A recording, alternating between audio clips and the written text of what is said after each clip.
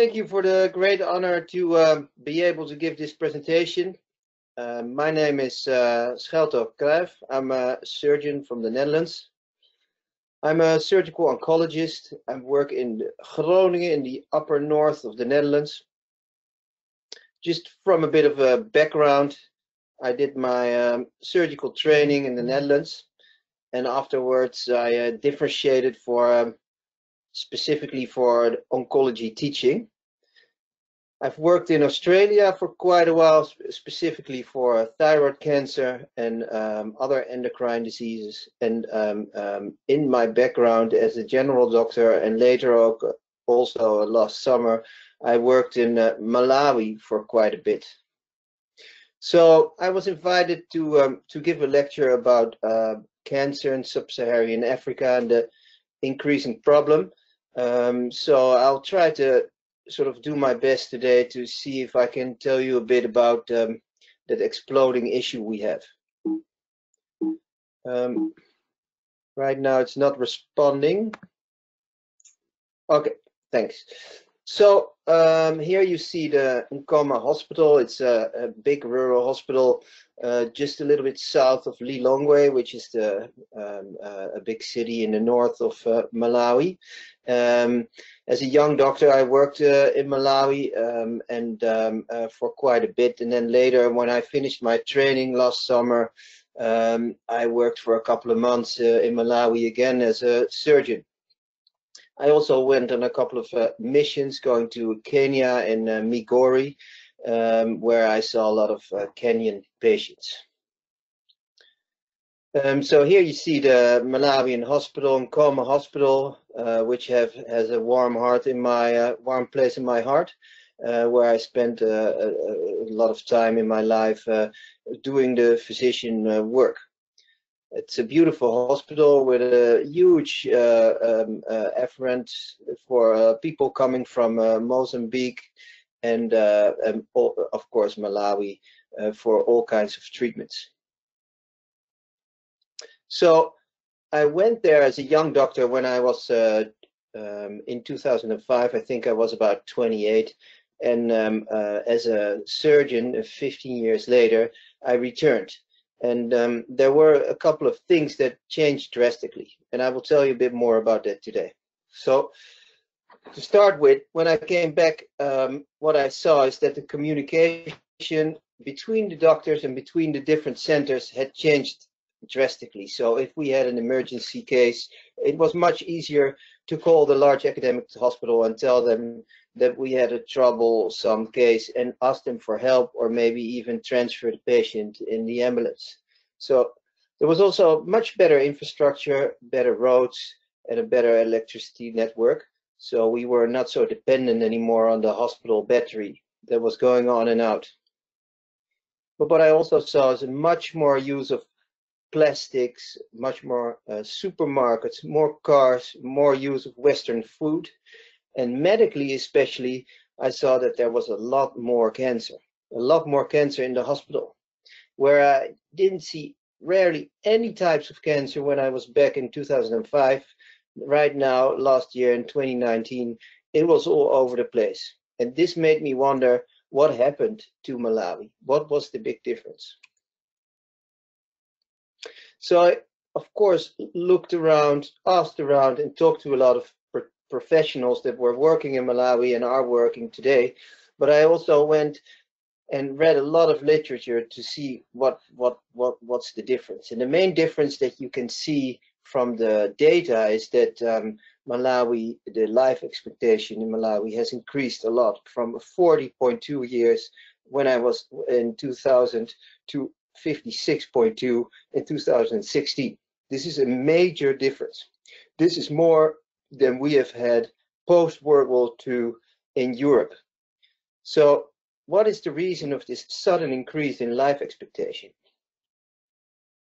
There are a couple of reasons that cause this, and one of this is the drastic reduction of pediatric mortality, probably mainly because of the fighting of the HIV/AIDS epidemic, which is slowly getting some ground, and also the increased organization of the TBC treatment that has much improved. The other difference also was, and that's something that you could see around my hospital, around in the village, that the malnutrition had decreased. Of course, in Malawi, which is still a very poor country, in a certain part of the season there's a scarcity of food, but still the living standards had increased. If you see this from a worldwide perspective, you can see where the arrow is. This is where Malawi is, next to the Lake Malawi, and you can actually see that it is still the life expectation is one of the lowest worldwide. But still, it is between 55 and 61, which is much more than 15 years ago. So what is actually happening? So there's a book that was written by Hans Rosling, and it is a very impressive book, which I really advise you to read. And it tells us about the different approaches of the way to look at the world population. If you look at the world population, we can actually, Hans Rosling divided the world population, their living standards in different levels. Level 1, level 2, level 3, and level 4. And most of us do not have an accurate worldview how the wealth in the world is divided as we speak.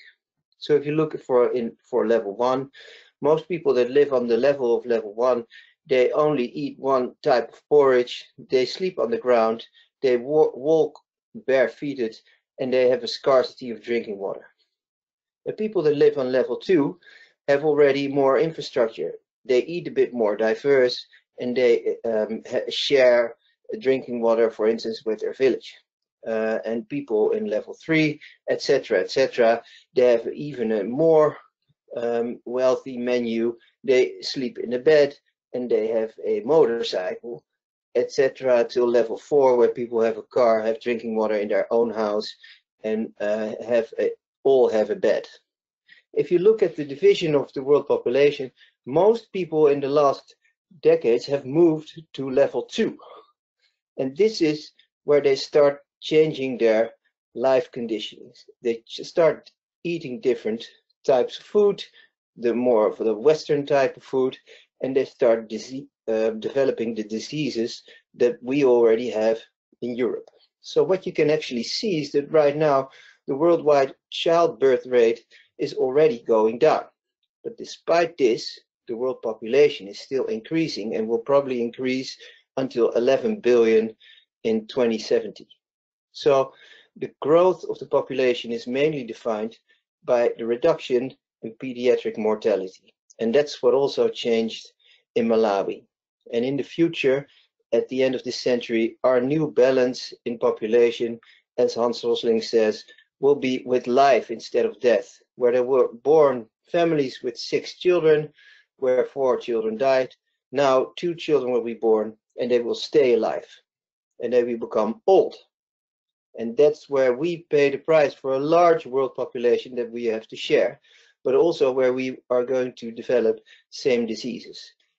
Here you can see a slide developed by Hans Rosling, where you can actually see that here you see the children that are being born in 2015. But where now, of those 2 children, those 2 will stay alive till 2075. And every 15 years, there's new children that will stay alive and will stay alive. So we have to add that population to the current population, going on to 11 billion in 2075, and then probably we will go down in our population. So this makes us think that if we are going to develop the same living standards, that means that we will get more physical inactivity in Africa, we'll get more alcohol abuse, more tobacco use, more unhealthy diets, which is essentially will lead to diabetes, heart problems, and cancer. And this is probably one of the reasons why cancer has been increasing so much. So there's a reduction of also infection-related cancers. So especially the non-communicable diseases related to cancer have increased in 2004 from 25% to in 2030 almost predicted to be 46%. This is a major, major difference. So here you can see a route map with the difference in the cancer epidemic that is spreading around the world. This was still in 2015, and you can see a little red dot in South Africa, but mainly here Africa is still yellow, but this is slowly changing. I would just remove this because I can't see my own screen. I wonder whether this will go fine. Cancel. Okay, so there will be an increase from 12.7 million in 2008 to 14.1 million people with cancer. So cancer-related new deaths rose from 7.6 million in 2008 to 8.2 million in 2012. So these are impressive numbers. Here you can see the actual incidence of the different tumors. So you see for males, the main problem in Africa, which I saw in Malawi as well, is prostate, and then of course liver cancer, but also esophagus, Kaposi related to HIV sarcoma, and stomach cancer. And in females, we see a lot of cervix carcinoma and breast carcinoma. So what are the factors changing and making this cancer epidemic going? So what I told you before, it's the changing demographic transition that is doing it. It's the increased consumption of processed foods, lifestyle differences, use of tobacco, and a different food patterns, and also the climate change that is changing the lifestyle and the carcinogenic factors. So if you compare the survival after the cancer diagnosis, that's also completely different. So the cancer survival, when a person is diagnosed with cancer, we can also call it a mortality versus incidence ratio. And sorry, I'm just moving this because I can't see. You can still see me? So where we look at the IRC, when we calculate it for the for somebody that is diagnosed with cancer in sub-Saharan Africa, the mortality versus incidence ratio is about 72%, which means that most of the people that are diagnosed with cancer will eventually die.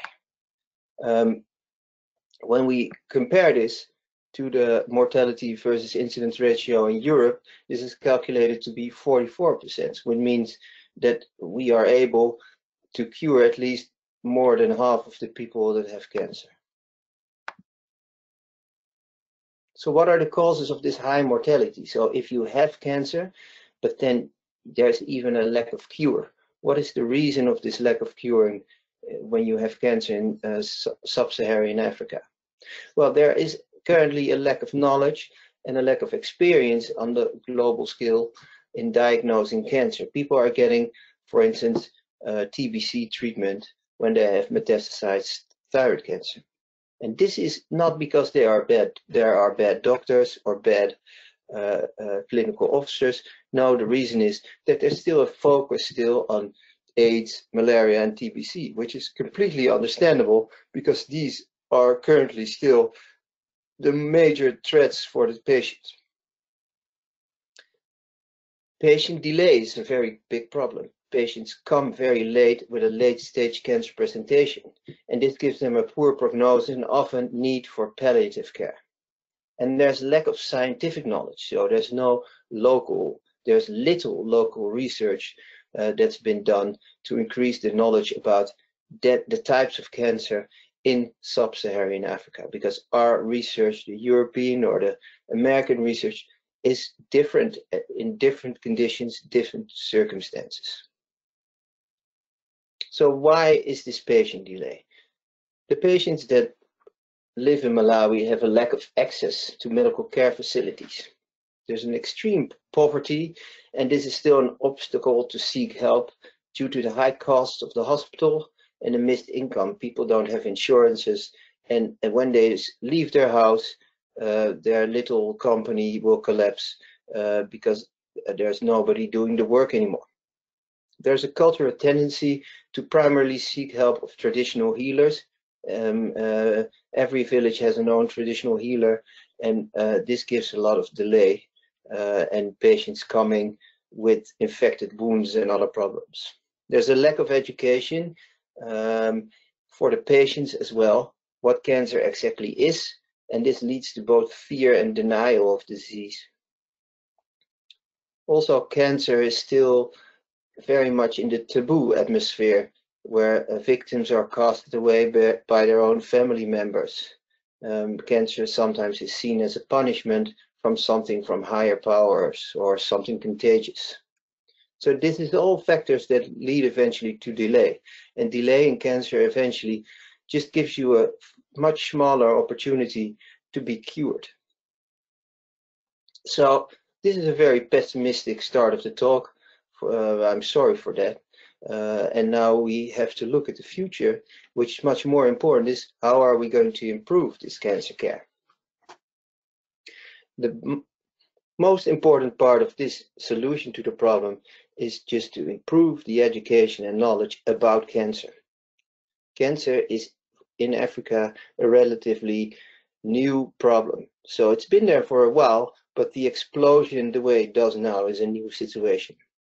So there has also the public awareness needs to be increased, because there's doctors that can know a lot in hospitals. But first, the most important part is that patients are going to seek help in time. We have to improve medical networks so that rural hospitals have a very low threshold to collaborate with academic places. And the preventive medicine has to be developed better, like cancer screening, picking up diseases in an earlier stage of disease. But one of the most important topics that I want to talk about today is that we have to improve the surgical training, because I think surgery is a very important treatment in oncology care. Education. So local, straightforward, and repetitive education just about the main cancers in Africa is very important for local doctors.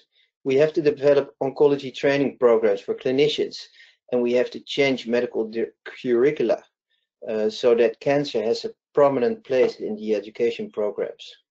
We can do webinars like we do today for lots of students so that people are aware of the cancer problem and know a little bit about it. And today I have a very broad talk about cancer care. It's also possible to focus, for instance, only on one topic, for instance, rectal cancer, and go more into the depth. And the main goal of this all is to share the oncology knowledge, because if you know much more about cancer, if you understand the disease, then the treatments can be initiated much easier. But also very important, and which something that we in Europe, and I speak for myself, take a little bit for granted, is that we keep forgetting that public awareness is very important. If patients don't know that something is wrong or that something is not well, and they don't seek help, and delay occurs. The European and the Dutch patient is a very assertive patient that reads a lot about cancer, knows a lot about the cancer, and when they have some deformity in their body, they will seek help from their general practitioner. In Malawi, people react very late when they have a problem, just because they are not aware that this is something life-threatening. So health talks about this topic in the rural communities and schools is very important, that people know about cancer, just like they did and we did in Malawi and the other countries around for the HIV problem, for instance. So collaboration with local chiefs of villages and other religious or spiritual leaders is a very important thing. Prevention of the development of malignant diseases should be part of nationwide health programs. Children should know early that tobacco, alcohol, lots of sugar is a very bad thing for your body. Lifestyle-related adjustments, like the reduction of smoking, alcohol, and consumptions, is very important. And I hope that Africa will not do the same in the next decades that Europe and the United States have done. So education is pivotal, implemented already in primary school. Cancer should be taken out of the taboo atmosphere, and children should be aware of it in an early phase. Medical networks are very important. Here you see me standing with a Kenyan team in Migori, and one of the most important thing of that is that we were working with a local Kenyan with the local Kenyan doctors and surgeons, and that we were exchanging our knowledge. And in Migori, which is quite a big village, we had very close contact with a very big hospital in the neighborhood, where we could get advice if we had a difficult treatment, or if a patient was not, we were not able to treat it in Migori. So a network between rural hospitals and larger hospitals is very important, also to exchange knowledge, to exchange trainees and other doctors that can work in a larger hospital and work in a rural hospital, to do experience for both types of hospitals. But also the increase of usage of WhatsApp groups, but also it's possible even to guide somebody during an operation, supervise them from a distance with a head camera. There's a lot possible these days with all the new options that we have with cameras and digital infrastructure. And also exchange with visiting specialists from other larger African centers is something that you can arrange on a regular basis. So screening programs, sadly, I think screening programs I haven't seen much of them in Malawi, for instance. Although I have to say that the screening program for cervical cancer was quite well developed. But nationwide screening programs need a full financial support by governments and NGOs, which quite often now is not the situation. But as I said in the beginning, I want to emphasize that the solution for oncology treatment is surgery. I think surgery has a lot of advantages. Firstly, as a cancer treatment, it has relatively low costs. It is within reach. That means that if we train people well, it is payable. It has a direct effect. There's also surgery for curative options, but also for palliative options. And it is independent of medical industry. That means if we have knives, if we have instruments, if we have an OR, and if we have good people, we can do good surgery. The only thing is, for surgery, you need a lot of experience to get a good outcome. And therefore, training is a very important thing.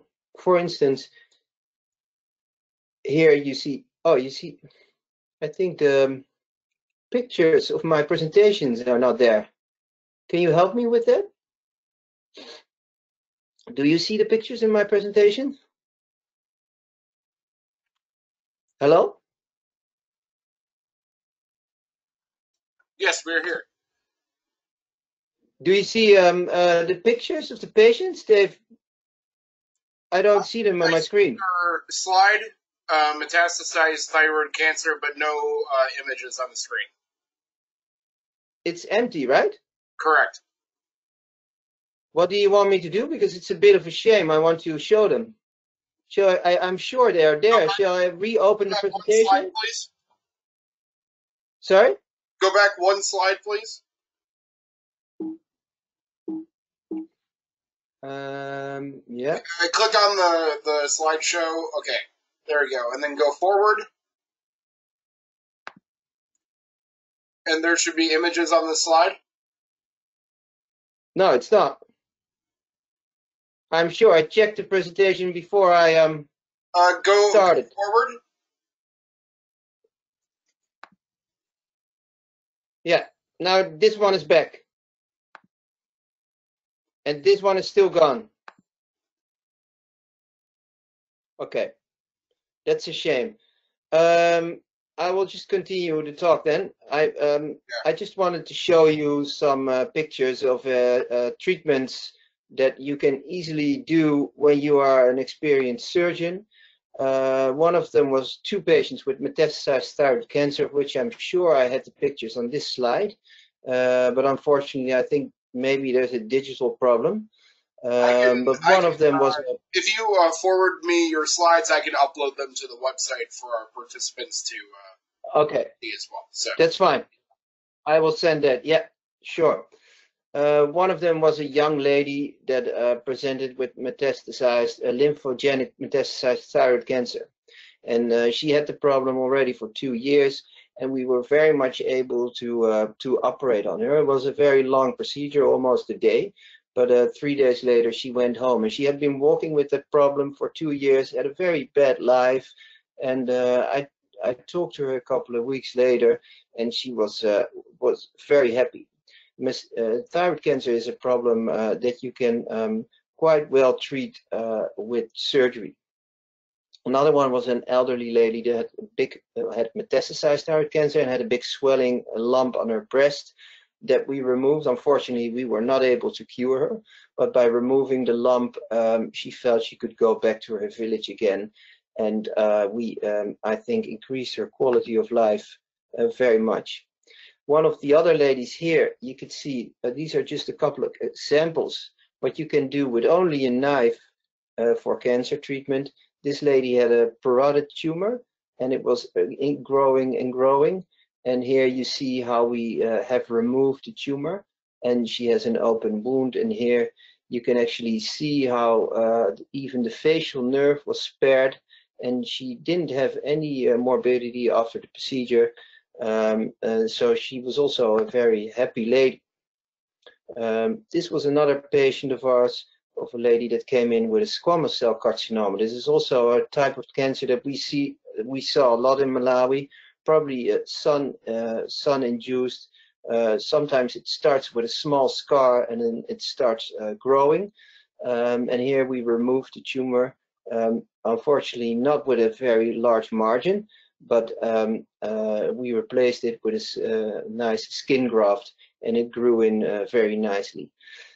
This is not very complex surgery, but for this patient, this problem is very big, and it is a I think even 2 or 3 hour operation, but with a huge increase of quality.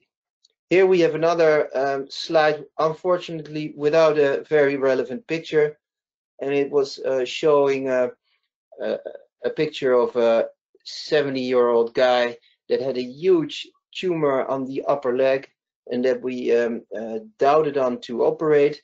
Eventually, we took our chances and removed the tumor and replaced it by a split skin graft.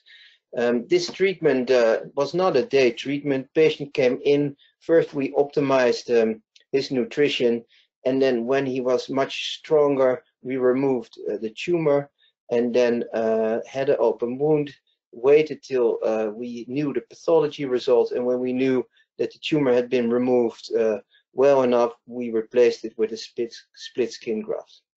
Hopefully these pictures I can show you later on the website. One of the reasons that treatments like this are not being performed quite often is because cancer surgery quite often in Malawi, for instance, is only available in larger urban hospitals. And that's because doctors feel little safety nets, such as intensive care or donor blood transfusion, or the availability of surgeons that are experienced if problems arise. Also, for the surgeon, the nutritional state of the patient is very important. And when you have patients with malaria or tuberculosis or HIV, they have a reduced preoperative fitness, and often this leads to a lot more of complications post-operatively. So, of course, the condition of the patient is a large threshold when the fitness is not there to perform large procedures. So surgical training, I think, is essential, and there's hundreds of thousands good surgeons needed in the continent of Africa to make sure that we can treat the cancer that we are expecting. And fortunately, training initiatives like COSEXCA, PAX, and Search Africa are working on a daily basis to increase the amount of surgical specialists and to increase the opportunity to treat the patients. And also, I want to emphasize that palliative surgery is a very important treatment in palliative care. So, for instance, it's not always necessary to only cure with a knife. You can do a lot of other things for your patients with a surgical treatment. For instance, we treated a patient with rectal cancer that didn't have that couldn't have feces anymore, and we delivered him a deviating stoma.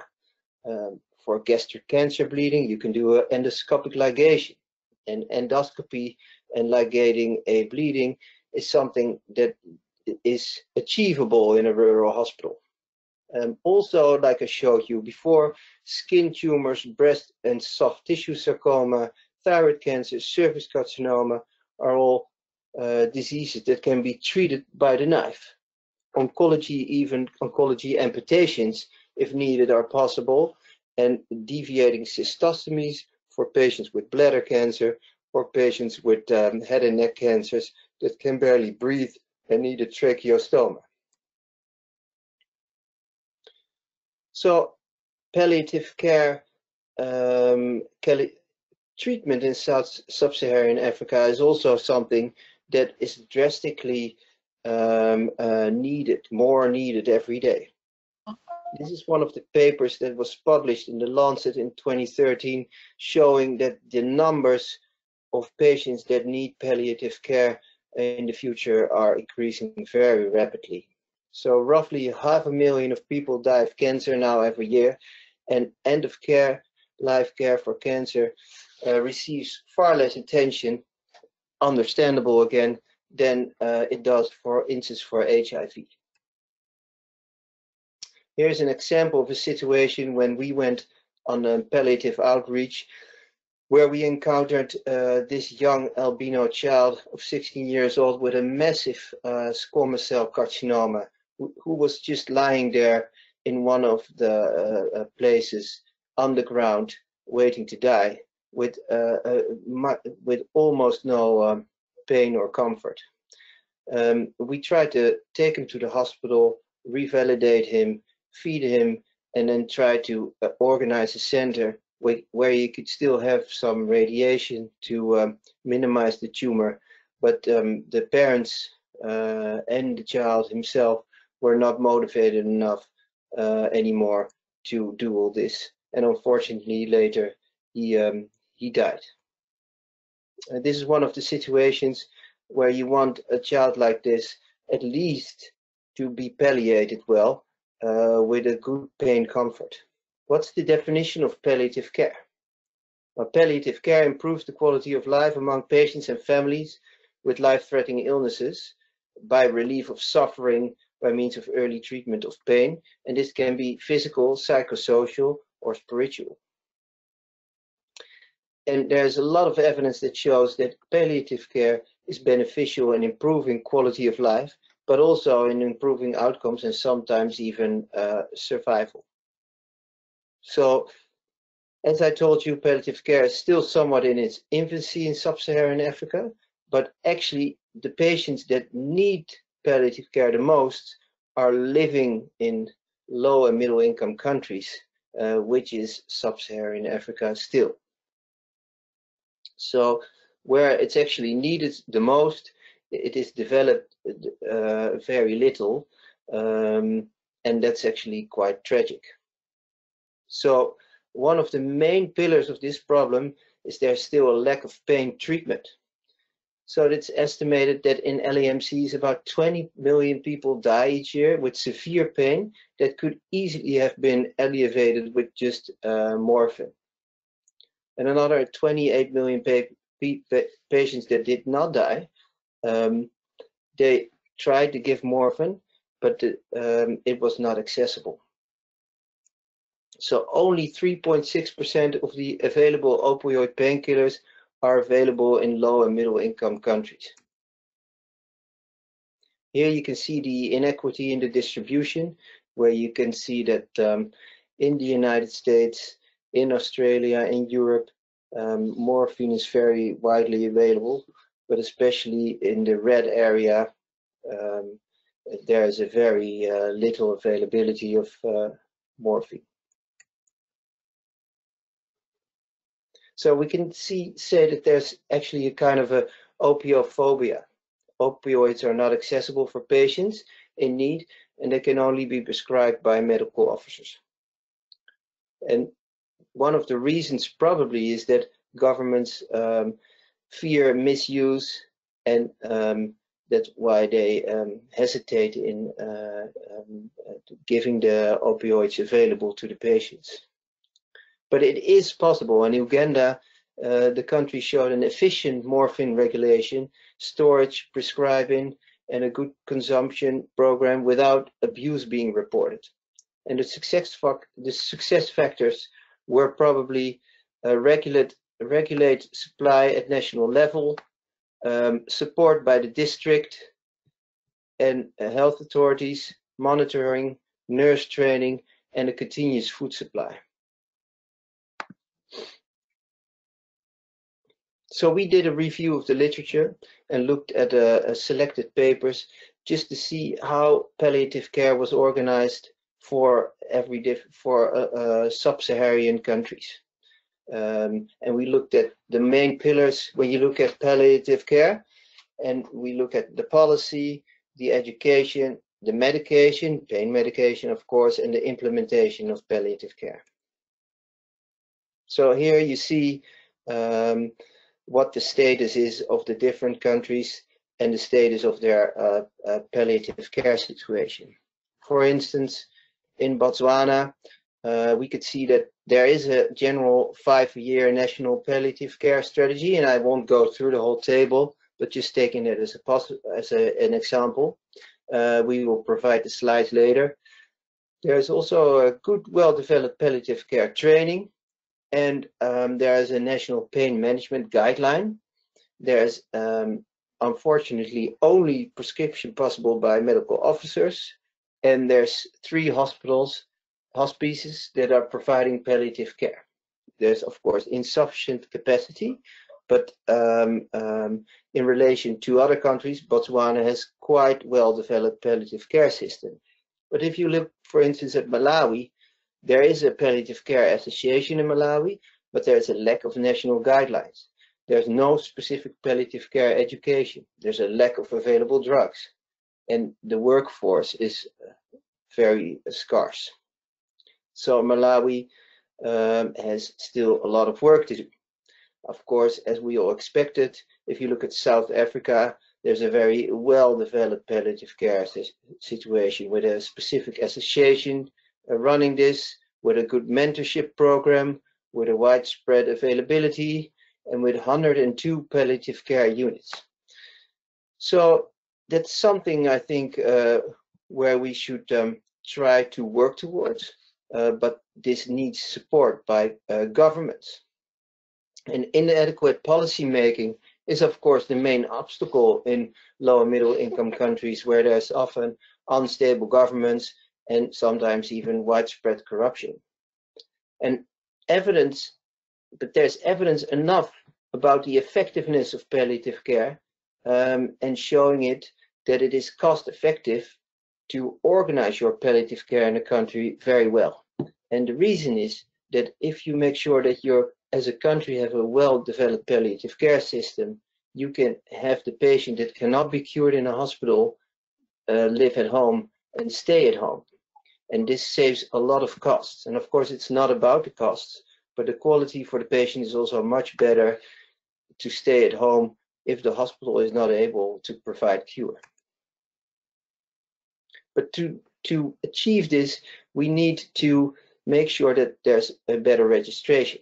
Right now, we can't see how many patients we are treating, how many costs we are reducing, and therefore it's also very difficult to mobilize governments to pay for a good palliative care system. Also, education in palliative care is very important. We need medical training for medical and clinical officers and nurses. But we are still much focused on treating infectious diseases and mother and child care. And we have to make sure that we shift towards providing comfort and maintaining quality of life in palliative care patients, instead of staying in the treatment mode for too long when cure cannot be provided anymore. And that's something that we have to train our professionals. That means that we have to make sure there's a change in mindset from a treatment perspective towards an open conversation where we talk with our patients and explain that there's no more cure that can be provided. And that means that we have to learn our professionals to bring bad news with all honesty, so families can make an honest decision and take their mothers and fathers back home without paying a very high bill for the hospital that they are not able to pay. But often we see, and that's something that I saw as well, that clinicians do not want to take the hope of the patients in the hospital of giving the news of an incurable disease. But this is something that is very relevant if you want to provide good palliative care. So, end of life at home? Question mark. Patients are still dying quite often in the hospitals in the hope of having some miraculous cure. But if we pay more attention to required care at home and make sure that the expectations of the families are also different about getting some miraculous cure in the hospital, they will be motivated earlier to go home where there's a good care situation and family around it. So excuse me for this long talk, but it was quite a challenging topic. But what I've tried to tell you today in my conclusion is the following. I think in sub-Saharan Africa, the demography is dramatically changing and adapts Western disease patterns, with of course the accompanying high numbers of cancer. Lack of knowledge and means of patient and hospital leads to delay and high mortality in the cancer patient at this time. A high quality curative and palliative surgery delivered by skilled staff, I think, is the best short-term solution to the problem. I think right now, for most of the countries in sub-Saharan Africa, the availability of, for instance, chemotherapy and radiation is not realistic, and also surgery is often a treatment that can provide cure on a short-term basis, which is also financial capable of doing so. Palliative care and pain medication availability should be much more strongly adopted by governments. And worldwide cancer education for level 1 countries is crucial to change the landscape.